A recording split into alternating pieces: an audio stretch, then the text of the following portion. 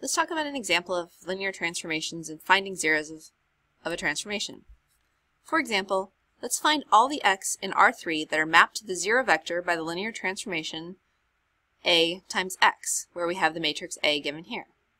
Essentially what this question is asking us is to find the values of x for which ax equals the zero vector.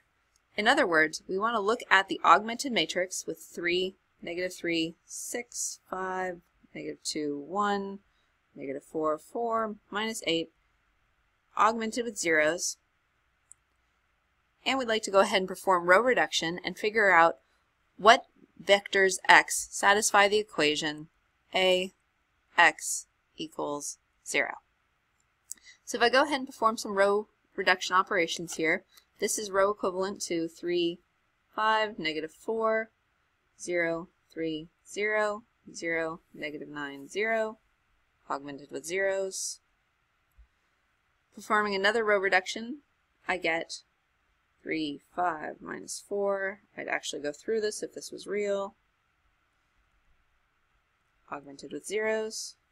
And finally, one more row reduction gives me 1, 0, -4/3, 0, 0, 1, 0, 0, 0, 0. So looking at this, this is telling me that the vector x is equal to x1, x2, x3. And looking at the constraints here, I know that x1 has to be equal to 4/3 x3. So that's 4/3 x3. My x2 vector, my x2 component has to be 0, and my x3 is just itself. So in other words, my vector x is equal to the vector 4/3, 0, 1,